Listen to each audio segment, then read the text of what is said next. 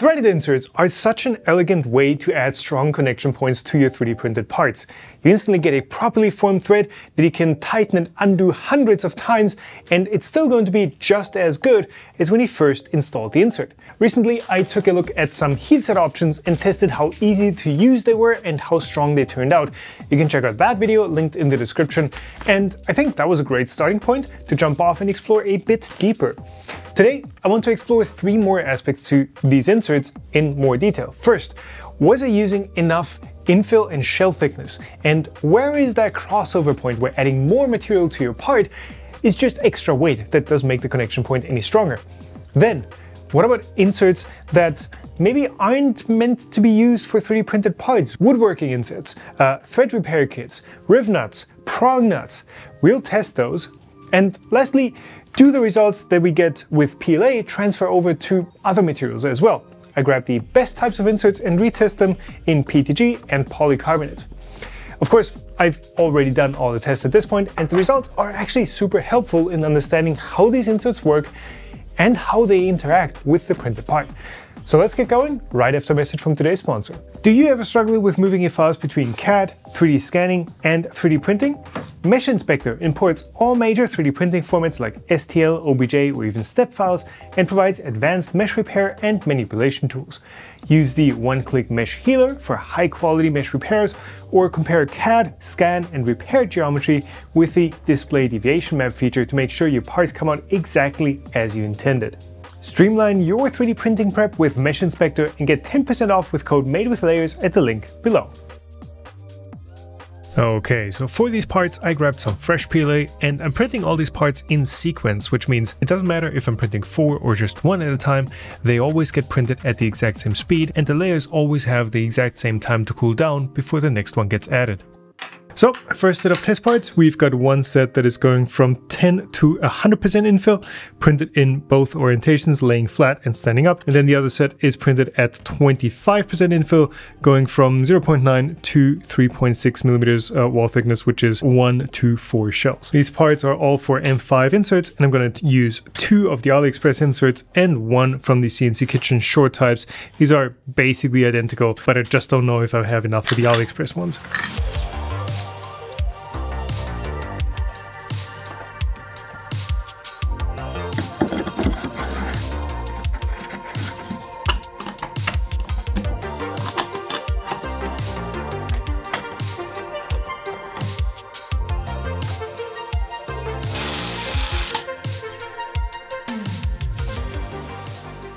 So that was 54 of the heatset inserts pulled out, and both with the shell thickness and with the increased infill, eventually you get to a point where you no longer have the part failing, cracking, coming out in pieces along with the insert, but instead the insert itself pulls out of the material. Once you reach that point, it just stops mattering how strong exactly the printed part is, because now the weakest link is how well the insert can sort of claw into the print. You can get to that point from a reasonable starting point, both by adding more shells or by adding more infill. For the fixed 25% infill, 4 shells was the point where that part itself was stronger than the insert. And going up and down in infill density with those 4 shells, 20% infill actually is right at the edge, and there's no more gains going more than 40% infill. Like all the other tests in this video, this was all done with M5 size inserts, but I would think the general trend should also be true for smaller or larger inserts. Also, it turns out it really didn't matter whether the part was printed flat or standing on edge. The maximum strength was basically identical, and so was the crossover point. So for the rest of the tests, I'm using 40% infill with 6 shells, also 2.7mm wall thickness up top and bottom, which is one setting beyond where I started seeing the part being stronger than the insert. In the coming tests, only one of the insert types will end up breaking the part itself. So I think these settings were good for testing just the insert. But keep in mind that in practice, if you transfer all your forces through a normal threaded insert, going with about 30% infill and something like 4 shells is still going to be way more than enough. If you're that close to loading your part to failure, you should probably beef up your part by using a less strained geometry first. But with these newfound optimum print settings and some brutal tests coming up, I wasn't quite sure about the dinky printed sample holder anymore. And since JLC 3DP had already offered to let me try out their CNC machining service when I needed some parts, I felt like this was a good time to beef up the sample holder. If this fails now, then things have seriously gone wrong. Okay, so that looks sufficiently reinforced. Did I go overboard? Nah, never. Alright, let's have a look at the contenders. And the first one is these, which is not actually an insert for plastics or 3D printed parts at all. These are riv nuts or rivet nuts in long, and these are made from steel. These are zinc coated, and they have a thread all the way in there. The way they're meant to be used is you drop them into a sheet metal or any other thin-walled metal part. You drill a hole that matches the outside diameter, you drop these in, and then you take these special pliers and you pull these tight like a rivet.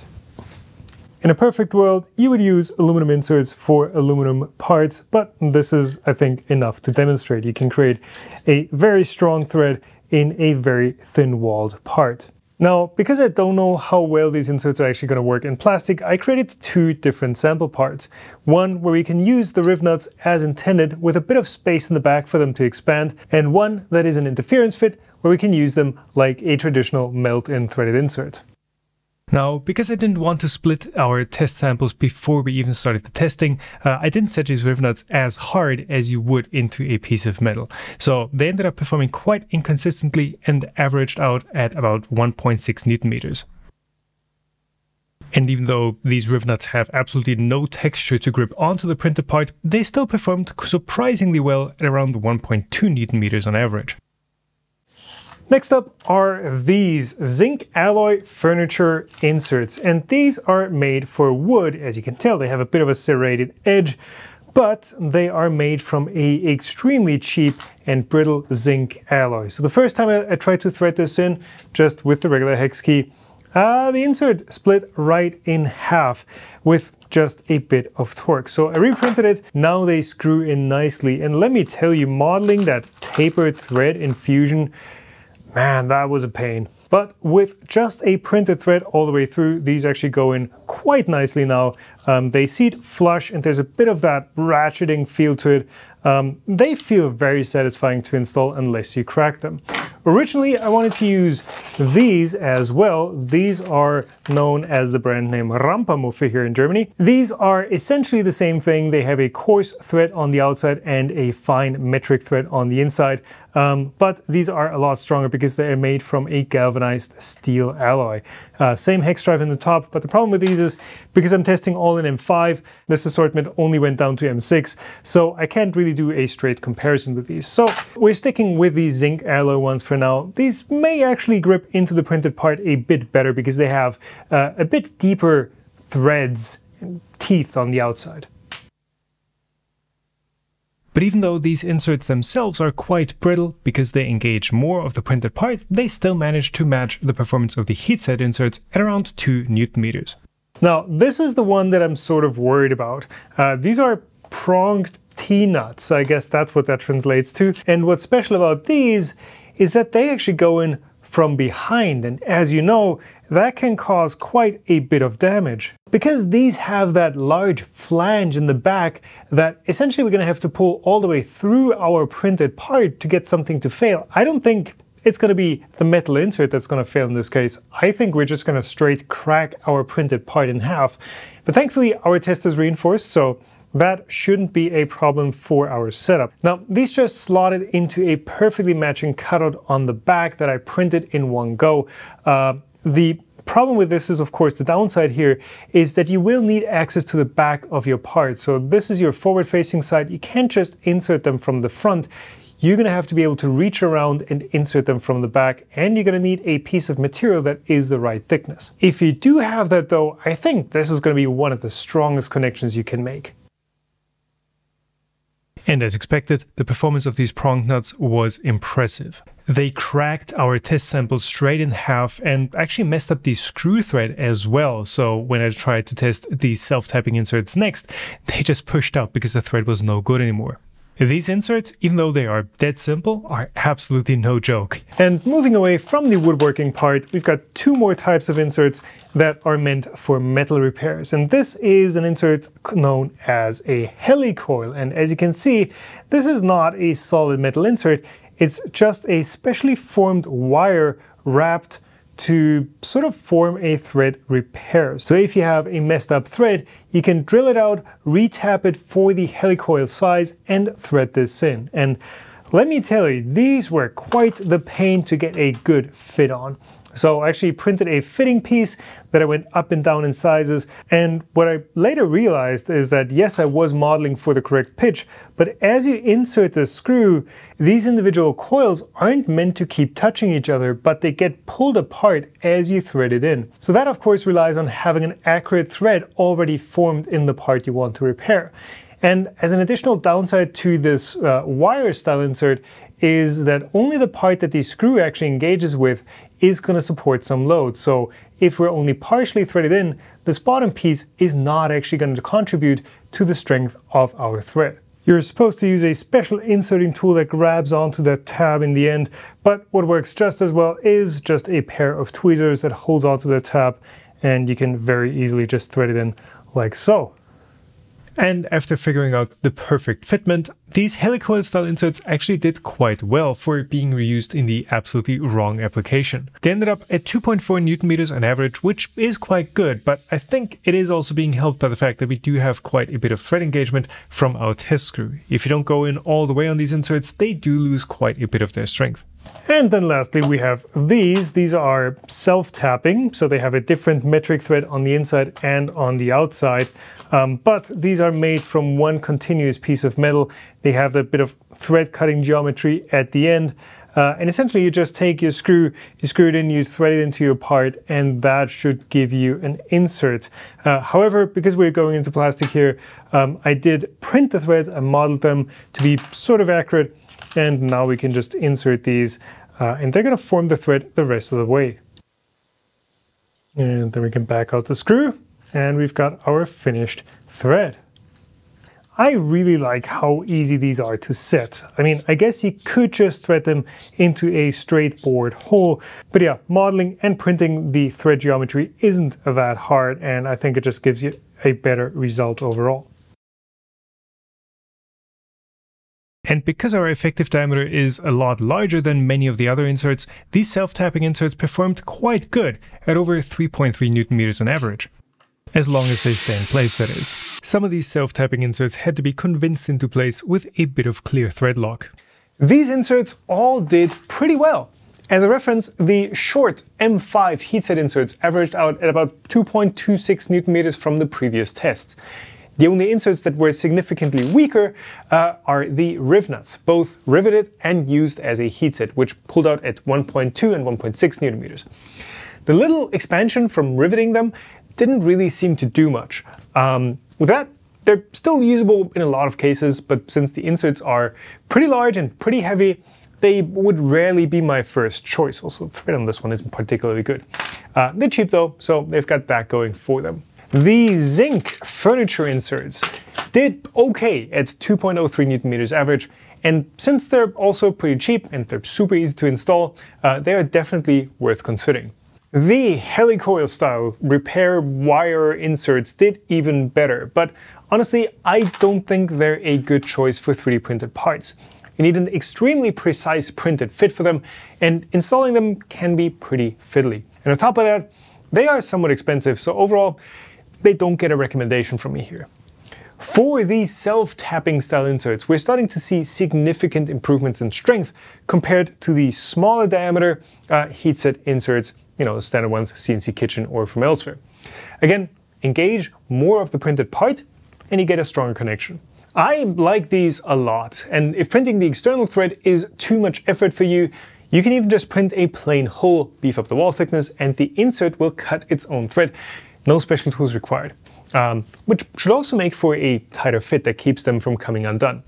These get a thumbs up. And of course, if you need to take it to the extreme, the prong nuts will do it for you. I don't really see any way how these could fail before the printed part fails, and the strength obviously completely depends on how beefy you printed your 3D printed part.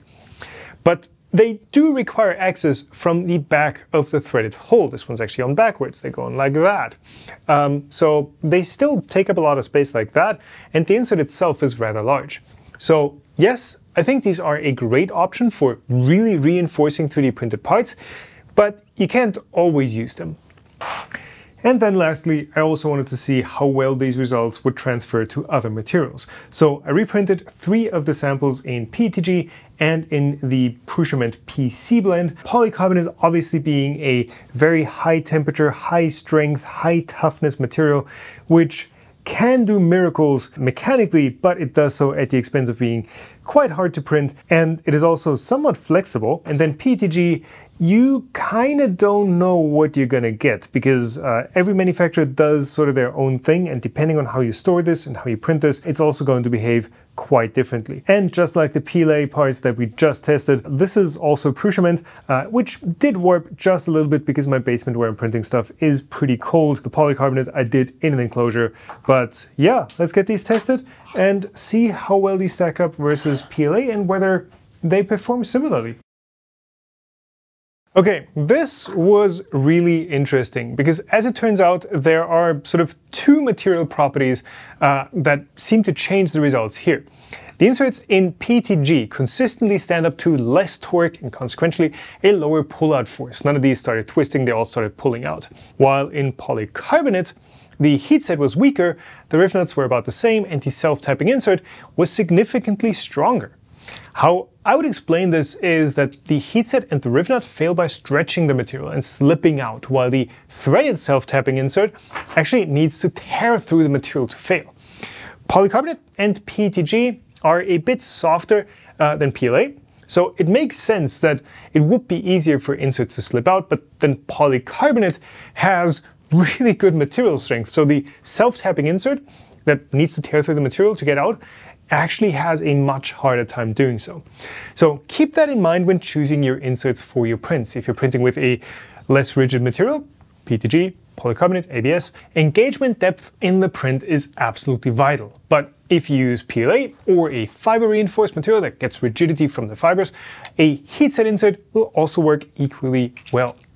So as always, the answer is it depends. But I hope at least now you've got a better understanding for what it actually depends on. I'll be stocking up on these self-tapping inserts. These are my favorite from the test for sure. If you want to grab any of the options I tested today, as always, the links for that are in the video description. If you learned something, consider a like, subscribe, membership, Patreon, share. Keep on making, and I'll see you in the next one. Bye.